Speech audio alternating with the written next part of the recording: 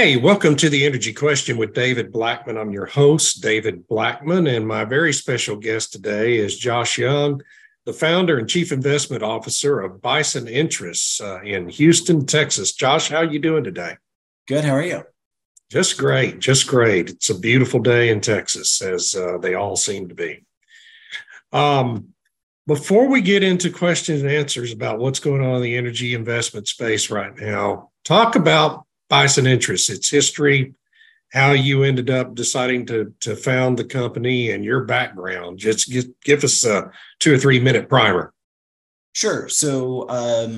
I went to the University of Chicago. I'm from LA originally, studied economics, did management consulting out of school, then private equity, then worked for a multi-billion-dollar family office, ended up leading their energy investments and doing a number of public equity energy investments along with other activities for them.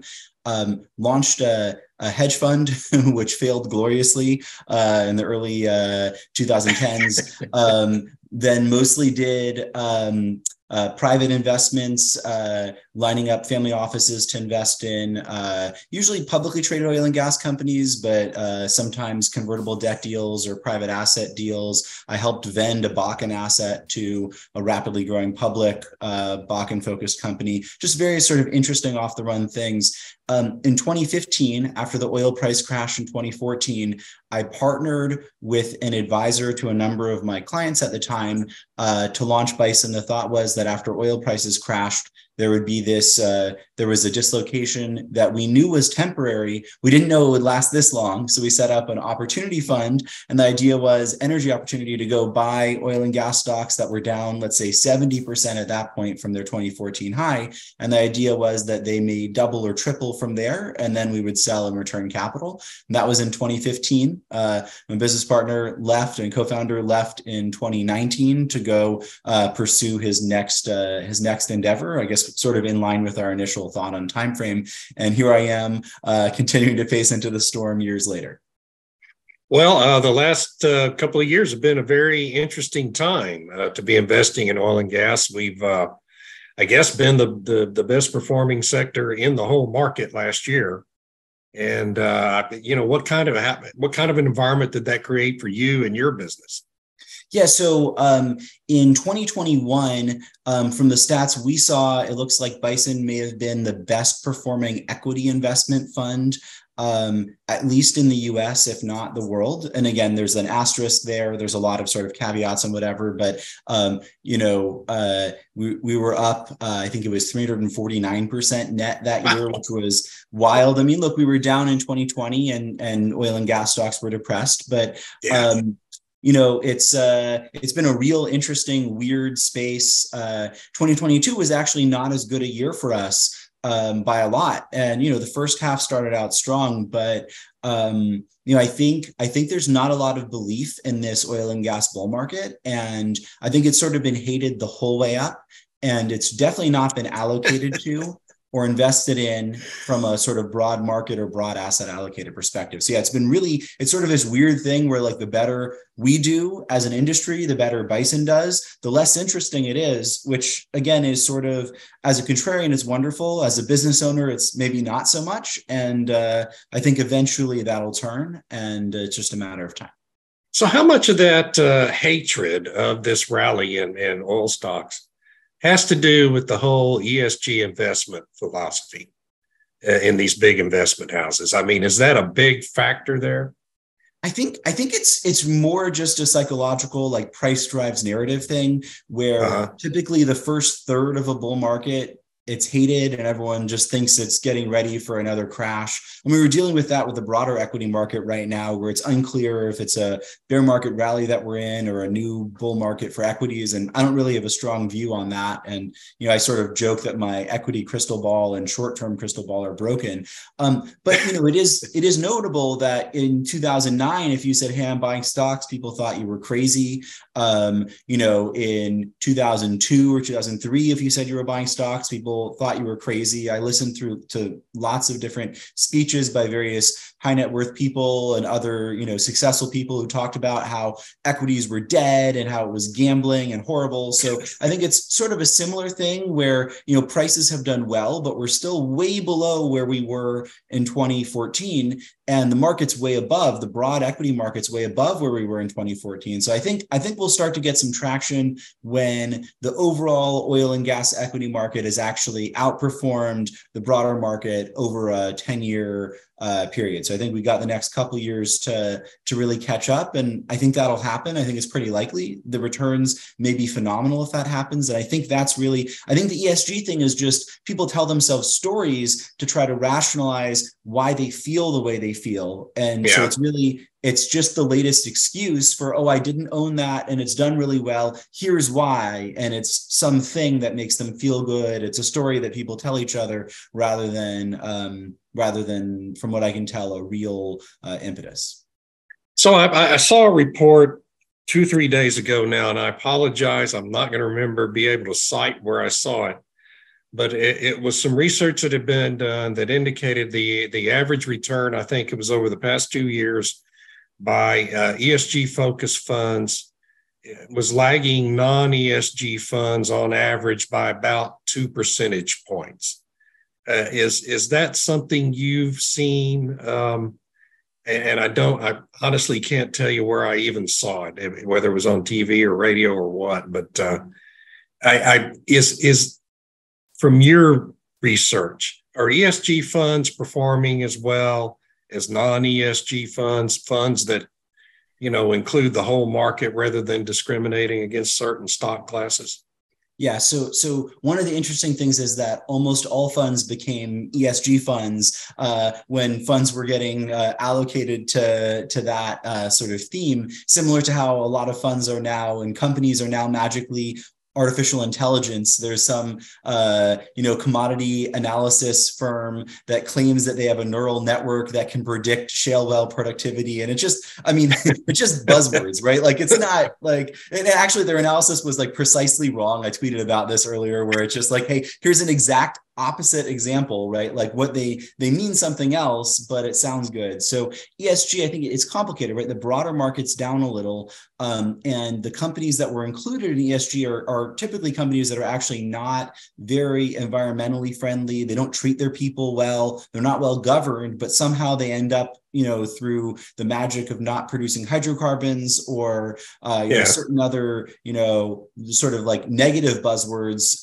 If you don't do that, then you're in this sort of ESG group. So I think a lot of that is related to market performance. And the really interesting thing is that there's this supposed Inflation Prevention Act or whatever, which is the Inflation Production Act, really, which is throwing hundreds of billions of dollars right now in stimulus to these solar companies and wind companies and various like nonsense technologies that are super low energy return on investment, like hydrogen, which doesn't even work, or geothermal, where I know the people and they're like, yeah, we'll take the money, but it's not doing anything. So for those stocks to not be massively outperforming, even with hundreds of billions of dollars a year being thrown at them right now, actively, like it's not something that happened last year or 5 years ago. It's like it's new money coming in, and it's money that should get priced into equity valuations. For those stocks to not be obviously massively outperforming, I think is indicative of just the enormous malinvestment, as well as the I think risk of substantial potential negative returns. Oh, and then just one caveat: none of this is an offering or a solicitation. I'm just, we're just sharing thoughts and helping educate the public. Yeah. I guess we should have done that disclaimer up front. But anyway, I don't have that. My mind's not focused that way. I just get on and talk. And just so everyone knows, if you're not following Josh Young on Twitter, he mentioned his Twitter account a minute ago, you're really missing out on some tremendous information, not just about investment, but just about energy and what's happening in the energy space in general. I've been following him for a year, and he's one of my first reads every morning. Josh, you really do a great job, and I've actually used a couple of your charts in a couple of my Forbes pieces, so it's really great stuff, and y'all should be following him. So one thing you've been talking about, and I'm not sure what you mean, so I want to roll this out here. You've talked about the small versus large cap divide in energy stocks, and I want you to explain to me what you mean by that. Sure. So one of the big movements in the finance world in the last few decades has been moving from active managers, so mutual funds, hedge fund managers, even using your broker to help you buy individual stocks, towards indexing, so putting money into ETFs and index funds to sort of match the broader market performance. And there's a number of good things about that, which is that most managers underperform their benchmarks. That's sort of one of the things we're most proud of at Bison. So since we launched, we're up, let's say 130% versus XOP, which is sort of the investable ETF for oil and gas stocks, down about 30%. And again, just illustrative, the goal isn't to you write me a check. The goal is to explain sort of that it is possible to outperform. The statistics are that almost all active managers materially underperform. So what's happened is wealth managers who are generally trying to do the right thing for their clients are shifting over capital to index funds.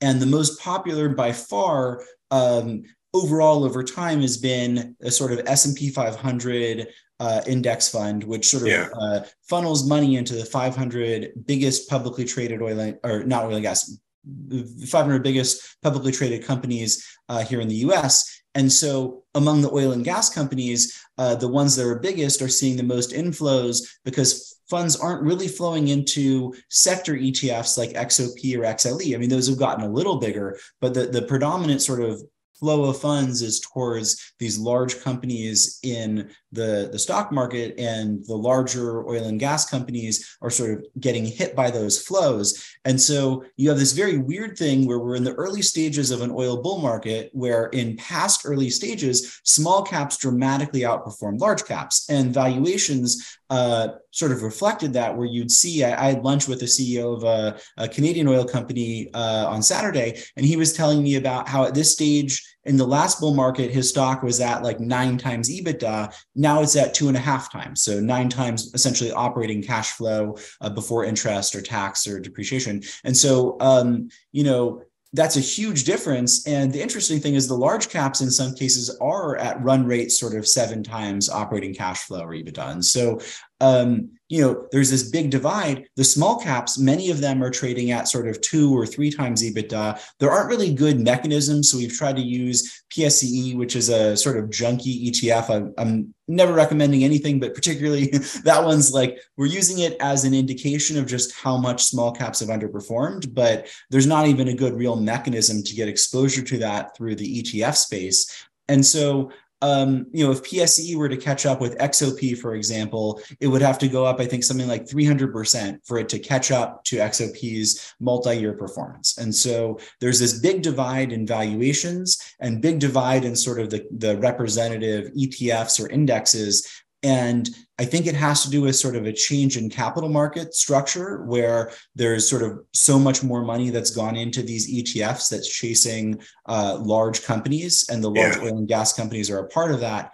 But also the deep unpopularity of oil and gas makes it really, there should be a better small cap and mid cap ETF or ETFs. And they just don't exist really. And so if people want to allocate money, it's a real problem. And it's not that problem is translating to a real disparity. What we're seeing is now big companies trading at high valuations are buying smaller ones very aggressively. I think we're going to see a merger boom, and that's sort of what we're writing our next white paper on. And that's why we've been talking about this so much. Look, we own the small ones because we like cheap stocks, but regardless of what we own or not, it's just if one thing trades at 7 times and one thing trades at 2 times, if they go pay 4 or 5, they're going to get that uplift. And so, and every time in almost every cycle, you see that happen. So I think it's not, this time isn't different. So you think we're about to have a real, I know merger activity's been pretty soft here for a year now. You think that's about to change? Yeah, I mean, actually, merger activity so far this year hasn't been that soft, and we're seeing a lot more activity. There was a lot of talk about investment bankers and lawyers being really busy over the holidays and first part of the year, and we're Good. starting to see some deals show up. And I would not be surprised if there were much larger deals. And again, I have no off-market information about any of this, but you can just sort of tell through these sort of soft legal indicators that stuff like this is happening. And again, just theoretically, you can tell, because if you have this sort of giant valuation gap, that's going to get closed. And people will, again, try to rationalize these things. They'll say, oh, well, the big companies have more inventory. But then we tried to dispel that pushback too. The big companies book more inventory. So they might actually have less land, but they have more available liquidity. And so they're more careful in terms of counting all their different well locations, where some of the small companies underbook their inventory in some cases substantially. And so there's just like, as you pick apart this argument of like,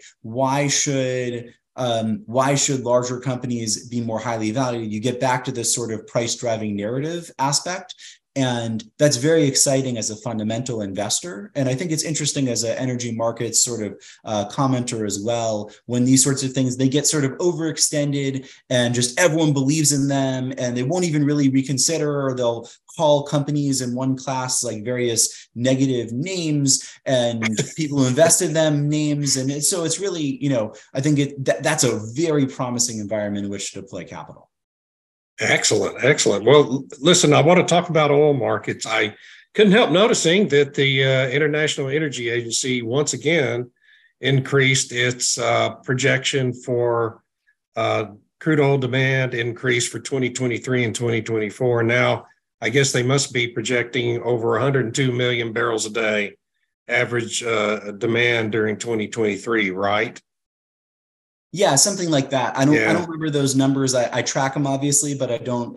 They change so much that I don't really track them by memory. I try actually not to do that because it's easy to be precisely wrong. Because that I think that might have been the EIA that changed their forecast. It was EIA. Excuse me. I'm sorry. No, but it's okay. Either way, both of them have been wrong. Both of them keep underestimating oil demand. And so I posted about that on Twitter, and one of my friends was like, oh, they're actually still understating it. And I'm like, yeah, okay, that just means that the demand estimates are going up more.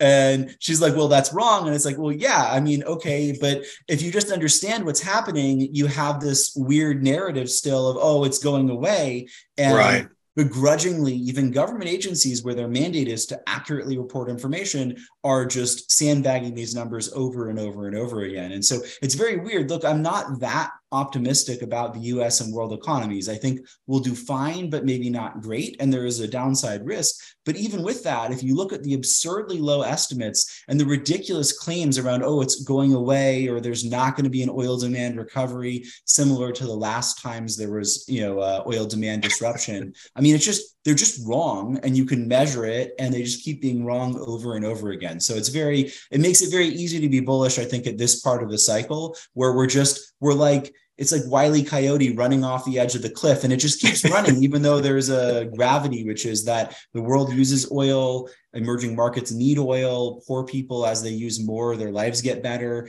And so no surprise, they use even more when they're able to. And so, I think there's just this sort of like theory, which is off the cliff, and there's a reality which is pulling it down. And in this case, that pulling it down is oil prices eventually going higher and oil and gas equities going much higher. Yeah, one of the interesting things you've done here in recent months is you've been looking at China reopening and tracking that. And one of the ways you've done that, which I enjoyed watching, it's one of the reasons why I've latched onto your Twitter feed so much, is tracking their flight activity, right, in China as a gauge of the pace of the reopening. Where do you think China is? Well, first of all, why did you latch on to that idea as a way to track the pace of the reopening? And where do you think China stands now in terms of getting its economy fully reopened? So I'll just explain a little. Like, my Twitter feed is partially just sort of sharing some early research ideas ahead of putting them together as white papers and publishing them. Sometimes it's relevant in terms of researching various specific investments that we're looking at. And it's a wonderful way to get feedback and to sort of figure out if we're missing something, or, to get additional sort of information or confirmation or disconfirmation through essentially crowdsourcing. So it's a wonderful, I guess, like we share a lot, but there's a lot we're not sharing, but there's also a lot that we get out of the Twitter community and through sort of contributing in that way. So flight tracking is something we've done for actually a few years. And, it's something where you could sort of tell early on that there was a problem for oil in, let's say, February 2020 by looking at how flights were falling off. And, I can't say we went and shorted oil or anything like that, but it was something that we were aware of. And we fortunately got into tankers sort of on the early side and didn't lose quite as much as we could have if we weren't sort of ready for it to some extent. So it's something we've done for a while. And it was becoming sort of better known. So there was less edge, I think, in terms of tracking it and understanding the trajectory. And then there were also weird narratives saying that there were never, many macro economists and forecasters and pundits were saying China was never going to reopen. And it's just fun sort of to track these shifts. Often they'll try to delete their things they've shared or their whatever. But, China, there were sort of these conflicting concurrent narratives of China isn't reopening, or China's already at max oil consumption, or, I don't know what. But anyway, Chinese flights, when I started posting it, were at sort of 4,000 daily domestic flights. The forecast was, hey, they're going to, over the next year, and really by the end of 2023, they were going to get back to their 15,000 daily flights that they were at pre-COVID. And, it was remarkable. We actually thought they would recover slower. They went from 4,000, I think it was, daily flights when I started sharing that in, I think it was November, October, something like that, to now we're over 12,000 daily flights. And then the passenger numbers are rising too. One of the arguments was, they're flying empty flights, sort of the argument about China building empty cities. Most of the cities people claimed were empty 5 years ago are full. And lo and behold, they flew flights. And so people showed up and started buying those tickets. First, they were very cheap, and now they're less cheap. And, passenger numbers are through the roof. And we're just starting to see the next wave of international flights get restarted here at the start of March. And so, I think we're well on track to 15,000. And when you look at the orders for new planes and so on, we should get way over that over the next few years. And we should get to a global flight number that's way higher. And from an oil consumption and jet fuel consumption number, there's two things to keep in mind. One is a bunch of old planes that were taken out of commission because they weren't so fuel efficient are getting brought back in as way more flight demand is there than people expected. Also, they tend to be sort of some of the bigger planes. And if you have a limited number of pilots, it's way better to have, let's say, 400 people on a plane than it is to have 50 people on a plane if you have one pilot to fly. And again, that's not extensible broadly, but there are sort of specific examples where that's changing. And then the other thing to keep in mind is as there's more passengers on planes, it's not just the jet fuel, it's also how people get to and from airports and what they do wherever it is that they go. And so it's a good proxy. There's probably a sort of 3-to-1 or 2-to-1 demand increase where whatever the jet fuel is that they're using, you end up with 2 or 3 times as much gasoline or diesel demand from the various activities that they engage in, whether it's vacation or work travel or whatever. And so, 1 million barrels a day of incremental jet fuel demand may lead to 3 or so million barrels a day of total sort of gasoline, diesel, and jet fuel demand. So that's why it matters so much. And that's sort of how those EIA numbers are way too low. Well, and I've tended to agree with that, but didn't really have a lot of detailed knowledge to understand why I agree with that. But I wonder what your view is on the direction oil prices are going to head over the next few months. It seems to me the way things are shaping up with China, the robust demand coming back from China, and everything else that's happening in the world, and us going into summer driving season soon, it seems likely crude prices are probably going to be headed north here in the next few months. But I wonder what your view is. So I have a crystal ball I bought on Amazon, and when I consult it, it doesn't work. And then Yeah, me too. one of my Twitter followers I got to know real well. He's an asset allocator, semi-retired. He sent me this little gas station, Amaranth branded. So I have this little gas pump that has Amaranth on it. So these are reminders that the short term is inherently unknowable. And so while I personally believe that oil prices should rise as oil consumption rises, there are lots of realities that can come up in the short term, whether it's a economic dislocation or a war like we started last year, or various other factors that could lead oil prices in any direction. So I think on a multi-year basis, oil prices need to go way higher because there's just not enough development activity to be able to yield enough oil versus even current demand. And then demand does tend to rise by a little over 1 million barrels a day every year, just sort of in the natural,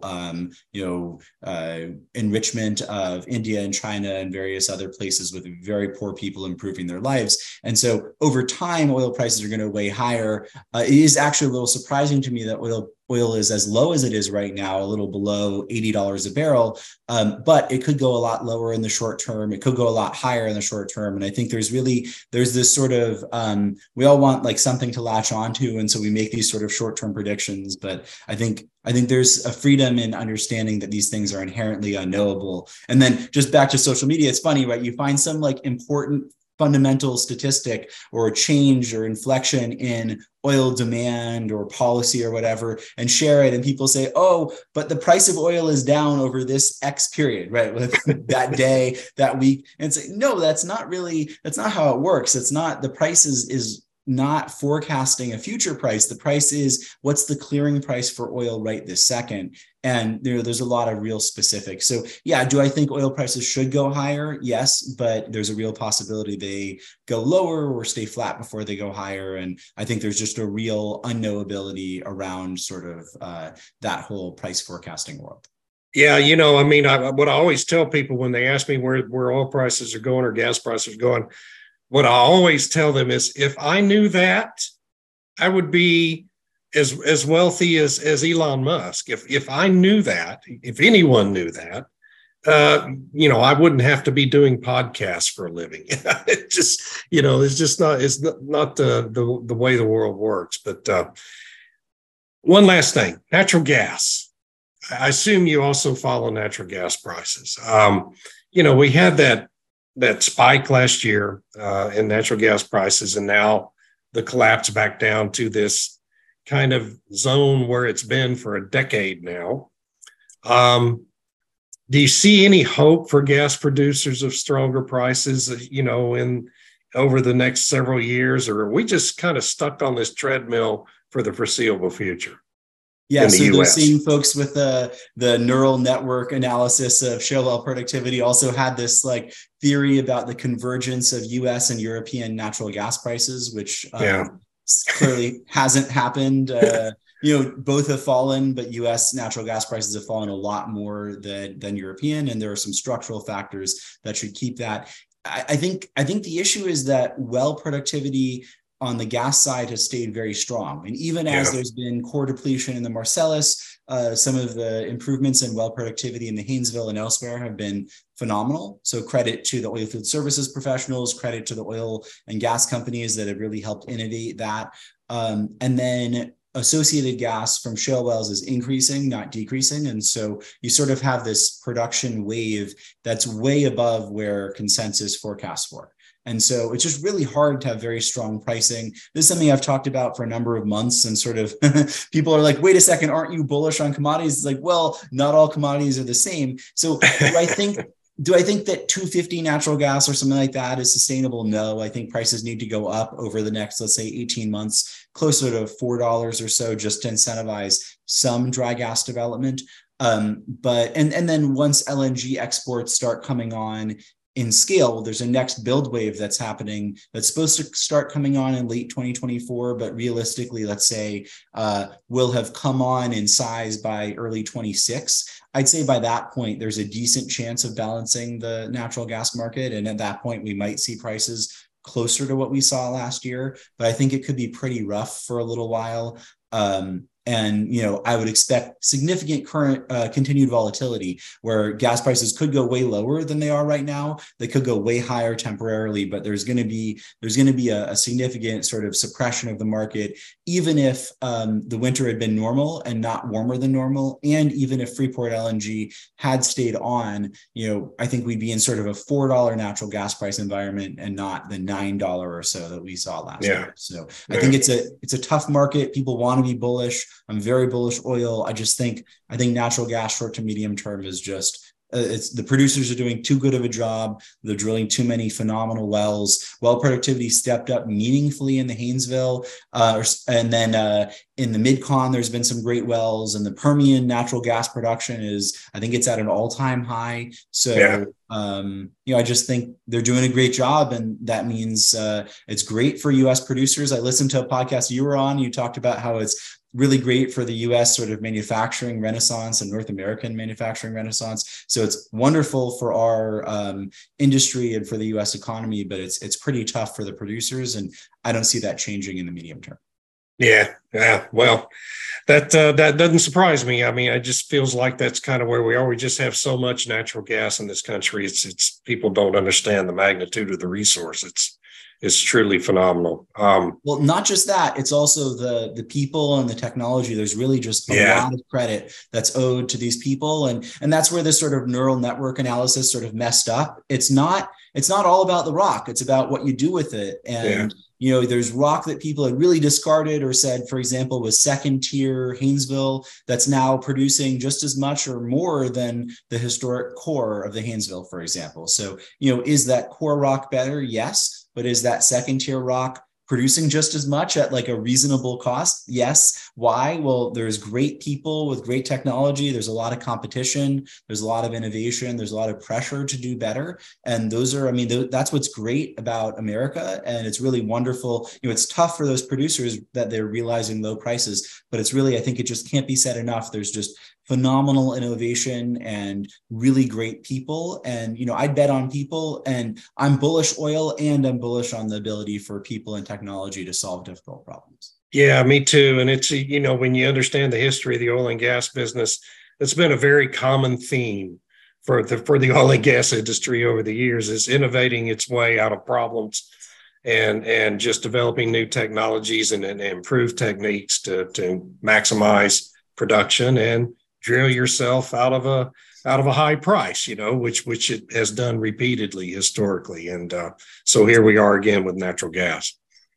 Yeah. Well, in terms of drilling ourselves out, this will just be the last point. I think there is a risk that we do eventually drill ourselves out of high prices for oil, but we're in such a deep hole from having done way too little on exploration and delineation over the last 10 years that we need to start drilling a lot, and we have a long ways to go to backfill, to refill reserves, and to refill production capacity to be able to meet the needs that we're likely to see over the next 5 years. So I think even believing in technology and people, we just need a lot more capital and a lot more activity for a bunch of years before we're going to get to that point again. Yeah, I think you're right. And we could have a real bottleneck at some point, a real supply demand issue in the market. I think it could create a bit of a crisis. But hey, how long has our industry ever gone without a good crisis? So here we go again, probably.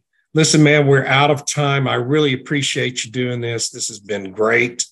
I want to have you again here in the months to come, and when there's a good inflection point to talk about some more. And I wish you the best of luck, and really appreciate you coming on. Thanks a lot for having me on. I appreciate it. Thank you, and thank you all to our viewers and listeners, and to our folks at Sandstone who produce our show, and our extraordinary producer Eric Perel.